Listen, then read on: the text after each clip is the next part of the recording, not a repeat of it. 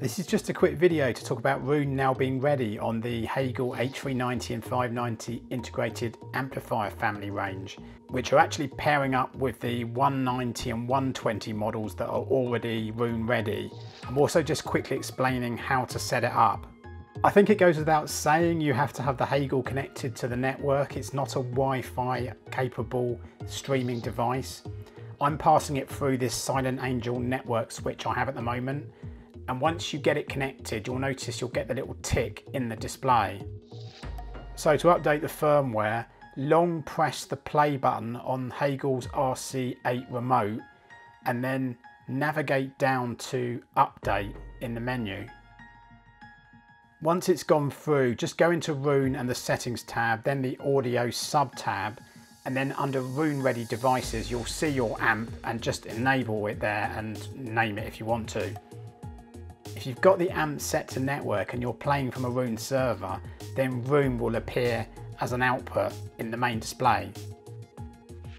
A useful feature that I found out when I'm going through with Roon, just setting it up, is that to avoid any possible damage on your speakers by moving the volume slider all the way, you can actually set a maximum volume level in Roon by pressing DAC plus and volume plus buttons on the RC8 remote together when volume is at its loud point that you want.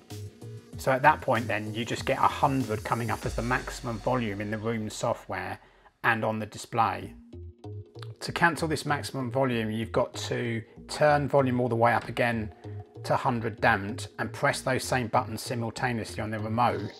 I actually did this, call me paranoid, with the music paused just to be sure, although Hegel actually say don't do this while playing music anyway.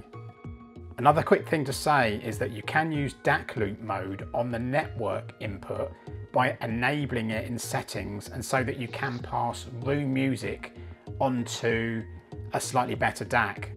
Obviously if it's got XLR outputs to go back into the Hegel, which is needed for DAC loop. So just go into the menu again, scroll down to DAC loop, then scroll down to network and enable DAC loop on the input.